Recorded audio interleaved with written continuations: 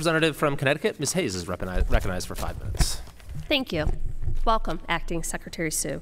I would just like to state for the record that we have asked for multiple hearings on child labor on this committee. The Democrats have asked, and the majority has refused to do that. So I would welcome the conversation to have a real, honest discussion about what child labor looks like in this country and ways that we can address that as a problem. Thank you for being here. I jotted down a few things before I get to my questions. I just want to ask you very directly. Have you ever been an employee? Have I ever been an employee? Yes, I have. Yes. Does the Department of Labor have any responsibility to workers, employees, if you will? Yes, we do. So the idea that only business owners should have any input in this space is completely flawed, because a majority of your job and the work that you do affects employees. Am I correct? Yes, our fundamental mission is to serve the working people of this country. That's what I thought. So it's actually quite appropriate that someone who has been an employee would lead the Department of Labor. Yes? Yes. Yes. Thank you, Congresswoman.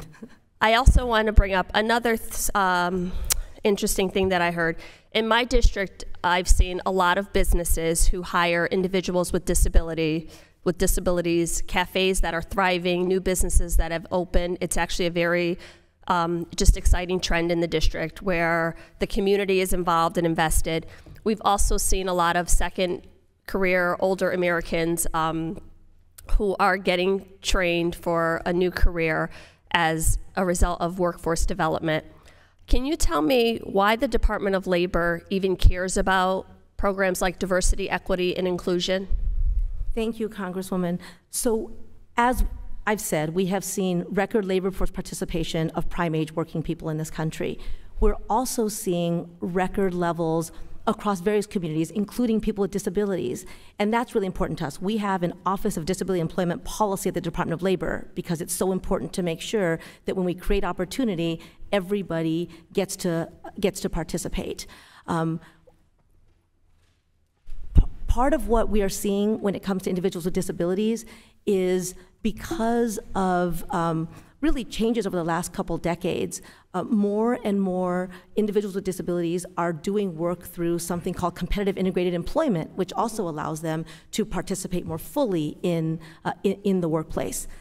This is good for them. So diversity, equity, and inclusion includes bringing all people into the workplace and making sure that they have a full workplace experience. Yes, yes. That's what I thought. Thank you for sharing that, because I think people are confused about what that means and how we all benefit when we put more people back to work. Another thing that I heard come up in this hearing over and over is just the idea of people working in person. And I think that if we are looking, if our programs are geared to training the next generation workforce, we have to be creative and innovative and get people out in the communities. And to your point that you said over and over, showing up to work does not mean sitting at a desk all day. Sometimes it's face-to-face in the community talking to people. In the time that I have left, I will get to my actual questions. I'm really, really interested in the Career Training Fund that the Department of Labor has included as part of their proposed budget, $8 billion for this program. I have two questions. One kind of dovetails on what I just asked. How would this program incorporate the existing workforce, but also keep pace and prepare for a changing workforce?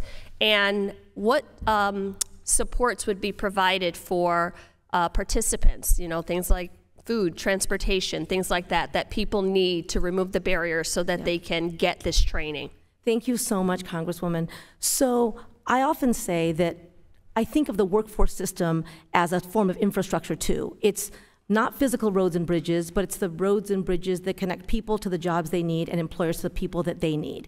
And that infrastructure has to be as strong as our physical infrastructure. So the programs we've been talking about today are part of that. Registered apprenticeships, for example, sector-based training, the role of educational institutions.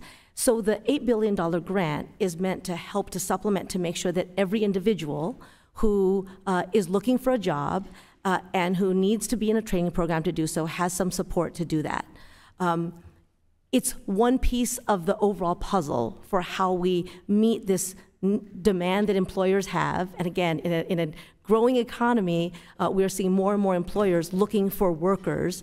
That everybody has the support that they need to do that. And we look forward to working with you and other members of the committee and of Congress to Thank you. do I'm that. over my time, but I do appreciate you being here. And the last thing I'll just say is that we worked really hard on the legislation to get people back to work, to make things here, and to get language like fair labor standards into that legislation to make sure it affects our communities.